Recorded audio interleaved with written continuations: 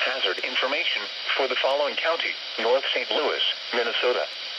Dense fog advisory in effect until 9 a.m. Central Daylight Time this morning. Visibility less than 1/2 mile in dense fog. The areas affected include North St. Louis and Carlton and South St. Louis counties.